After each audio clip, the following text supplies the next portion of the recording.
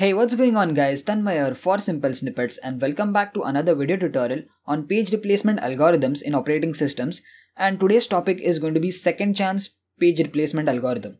So we're going to be solving a numerical based on this topic or this algorithm, but before we start off, a quick theory on this second chance page replacement algorithm and then we'll actually solve a numerical. So this second chance page replacement algorithm, as the name suggests, basically gives a second chance to a particular page which is supposed to be replaced depending on particular criteria. So what is that criteria? So it is a modified form of first in first out page replacement algorithm known as second chance page replacement, and it fares relatively better than FIFO at a little cost for the improvement. So what is that exact improvement that is happening? So it works by looking at the front of the queue as FIFO does, but instead of immediately paging out that page, it checks to see if its referenced bit is set to 1 or not. So here the concept of reference bit is used, and this reference bit is basically an additional information which is applied to every page, and we check whether it is set or not. So when I say set, it means 1, and when I say reset, it is 0. Okay, so you'll understand this better when we solve a numerical. And what it does is, if it is not set, then the page is swapped out, otherwise the reference bit is cleared, which means it is made 0 again. So now let's take a numerical example to understand this theory that I just explained, because this theory will be very clear when we actually solve a numerical based on it. So let's see how that goes. Okay, so let us consider a page reference string 2321 5245 3235. We have 3 page slots and we have to calculate the number of page faults, page fault probability and page fault percentage using second chance page replacement algorithm. So let's see what do we have over here. We have 3 page slots, which means in memory we have space for 3 pages. You can see these are the frames F1, F2 and F3. And the reference string is basically the pages, that is the number of pages or names of pages which are coming in this left to right order. So basically these are page requests. So we want page 2 first, then page 3 and so on and so forth. And the things that we have to calculate is number of page faults, page fault probability and page fault percentage. Okay, so let's start off with solving the numerical, starting off with the very first page 2. Now as you can see, when page 2 is requested, you can see in the memory we do not have that page, which means that this results in a page fault. So I'm gonna write a X over here, or I'll say 1. So this 1 denotes number of page faults, okay? So this is the very first page fault that has happened. And now page 2 is gonna be loaded into this memory. So I'm gonna write 2 over here. Let's move ahead. Let's see for the next page, page 3. So again, when it comes to the second iteration or second round, we only have page 2 in the memory. We don't have page 3, right? So again, this also results in a page fault. So I'm gonna write 2. So this 2 denotes 2 page faults. So currently we are having 2 page faults, okay? You can denote this by X or something else also, or you can also write F over here. Let's write F also. And page 3 is loaded in the pages or in the memory. Let's move to the next iteration, that is over here. Now you can see page 2 is requested. We already have 2 in the memory, right? So we have 2 and 3. Now what we are going to do is, using this second chance page replacement algorithm, when you find a repetition of page, you create a reference bit for that particular page, okay? And that reference bit is now set. So when I say set, it is made 1. So this 1 is assigned to this page 2, okay? The reason why we assigned this as 1 is because it got repeated once, right? So this page will get a second chance when it comes to replacement. So you'll see that when we move ahead. Right now just assign 1, that is a reference bit 1, to that particular page. Now there was no page fault over here because 2 was already there in the pages in the memory. So I'm going to write a tick mark over here. Let's move ahead. Let's see page 1. Now you can see 2 and 3 are there. We don't have 1. So this is a page fault. So this is the third page fault. I'm going to load 1 over here. 2 and 3 were already there, right? Now remember, reference bit also repeats. That is, it still exists over here. So we have to write that also. Now coming to the next iteration, when we request page 5, you can see that we don't have 5 in the memory, and you can see all the page slots are also filled with the different pages. So 2, 3 and 1 are already there. 5 is being requested, so one of them have to be removed, right? So we have to either remove 2, 3 or 1. Now remember that this second chance page replacement algorithm is basically a modified version of FIFO only.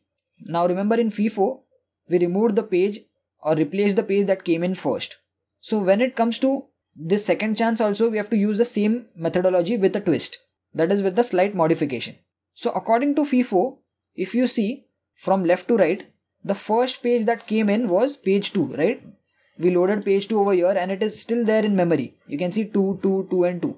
So according to plain FIFO, that is the basic FIFO, we have to remove 2. But since this is a second chance page replacement algorithm, we have to check for its reference bit. Now here you can see that the reference bit of page 2 is set to 1. So when this happens, we have to give this page 2 a second chance, which means that we cannot replace page 2. Even when according to FIFO, we had to replace that. But because of second chance, that is because of this reference bit being 1, you cannot remove this page. Okay. So we have to write that page as it is, and now that reference bit has become reset. So it becomes 0. That is, we gave this page a second chance and now it will not get second chance further. If there is another time, we have to replace it. Okay. So we still have to replace a page. So the next two possible candidates are 3 and 1. So again, we have to check for which page came in before or first compared to 3 and 1. So when you see 3 came in right after 2 and 1 was loaded over here itself. So 3 came before 1, right? So you have to replace 3 and replace it with page 5 and 1 remains as it is. Okay. So this is how that second chance page replacement algorithm works. If it was for plain FIFO, we would have replaced 2, but because the reference bit of 2 was set to 1, it got second chance. Okay. Let's move ahead. You'll understand it even more. Now again, page 2 is requested. Page 2 was already there in the memory. By the way, it was a page fault over here also. So I'm going to write page fault 4 and F. Moving on to the next step, page 2 is requested. Now if you see, page 2 is already there with a reference bit of 0. So now this is not a page fault situation because page 2 is already there. So I'm going to write 2, 5 and 1 as it is. But now since page 2 was again reiterated or again requested and it did not result in a page fault, again the reference bit for page 2 is set to 1. Okay. So whenever there is a repetition of a particular page, the reference bit for that page is set to 1. Always remember this. Moving ahead, page 4 is requested. Now we have page 2, 5 and 1 and all the slots are full, which means that this is a page fault, right? So this is a 5th page fault and one of the page, either 2, 5 or 1 has to be replaced. Now again, we have to apply the same FIFO rule. We have to see which page came in first. Now if you apply the plain FIFO rule, page 2 was loaded very first at the very first step and it is still there in memory. But you cannot replace page 2 because you can see over here, the reference bit was just set to 1 over here in the previous step. So you cannot replace page 2 over here. So now we have to either remove page 5 or page 1, depending upon which one came first. So again, you have to check from left to right. Now you can see page 1 came over here and page 5 came over here, which means page 1 came before page 5, right? So you have to remove 1 and add 4 instead of that. The rest of the 2 and 5 remains as it is. This is a page fault and now you have to change that reference bit of 2 to 0. Okay, it was 1. We gave it a second chance. So again, the reference bit has to be made to 0. So this is how second chance page replacement algorithm works. I hope you are understanding. Let's move ahead. So now we are at this step. Page 5 is being requested. Now you can see we already have page 5 in the page slots. So this is not going to be a page fault situation. I'm going to write 2, 5 and 4 as it is, but because page 5 was repeated and it did not result in a page fault, the reference bit for this page is now set to 1. Reference bit for page 2 was 0, but reference bit of page 5 is now set to 1, which means that if there is a replacement happening, page 5 will get 1 chance. So let's move ahead. Page 3 is now requested. Now you can see 2, 5 and 4 are already there and we don't have any more space, which means that we have to replace either 2, either 5 or either 4 and replace it with page 3. So now we have to decide which page to be replaced. Now again, we have to apply the FIFO rule and see which page came in very first. And according to that rule, we know that page 2 was the very first page which came in and it was still there till the end. And now you can see that the reference bit of page 2 is 0, which means that now we can easily remove this off because it does not get a second chance. It got its second chance over here itself. But since reference bit is not set or it is made 0, we can easily swap out this and change it to 3 and the rest of them become as it is. 5 is still having its reference bit set to 1. 4 is as it is and this is a page fault. So this is the 6th page fault. So finally we swapped out the page 2 outside the memory because its reference bit was set to 0. It had already got its second chance and we had to remove it off using the FIFO rule. Let's move ahead. Again, page 2 is now requested over here. You can see currently we have 3, 5 and 4, which means that this is a page fault. This is the 7th page fault. One of the page has to be replaced. So let's see which page to be replaced. 3 just came in, so we have to apply the FIFO rule, right? So we cannot remove 3 because 3 just came in. Now we have to compare 5 and 4. So if you compare 5 and 4 from left to right, 5 came in over here and 4 came in over here, which means 5 came before 4, right? It is still there in the memory, you can see. So we have to remove 5 according to FIFO rule, but if you see, the reference bit of 5 is set to 1, which means that it will get a second chance and it will not be replaced in this step. So in this case, page 4 is going to be replaced. Instead of page 4, we are adding page 2. 3 and 5 are going to be as it is. The reference bit of 5 now becomes 0. Okay? Which means that now it will not get a second chance. This is a page fault. This is the 7th page fault. Let's move ahead. At this step, you can see 3 is requested. 3 is already there in the memory. So 3, 5 and 2 we will write as it is. Reference bit of 5 is 0. This is not a page fault. Moving to the last step, 5 is requested. 5 is already there in memory. So 3, 5 and 2. Reference bit of 5 is 0. And this is also not a page fault. So this ends our complete numerical. Now one point to note that is whenever for the first time a particular page is added, the reference bit is always set to 0 only. Okay. So when 2 was added initially, the reference bit was set to 0 only. When 3 was added, reference bit was set to 0 only.